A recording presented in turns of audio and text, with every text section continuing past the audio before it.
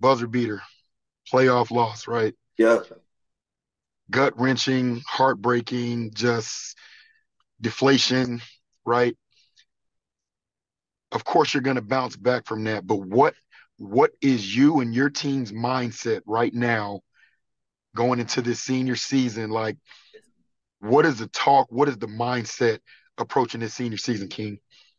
I'll say, I mean, people look at the game and say, oh, they didn't hit that buzzer beater. But if you look at the game we lost, I think we lost 5 games last year. 4 games we lost to buzzer beaters. 1 game we lost to Link, where we lost by 6. So it's obviously something we're doing wrong, just not being locked in. Like I feel like last year we were skipping steps in practices, not bringing out all the time. We're a talented team, and talent only takes you so far. I think Stony Point when they played us, they outworked us all first half. Like Uzziah, who I was guarding, he out rebounded me. Like he had like 4 offensive rebounds that game. So I think we weren't hitting free throws. So yeah, they look at the game winning shot and like, oh yeah, it's crazy that he hit that. But throughout the game, we just did a lot of things that just winning teams don't do. I mean, so going into this year, just trying to lock in every single day, going into practice. Just for main thing for us this year, we're a little smaller, so boxing out, rebounding.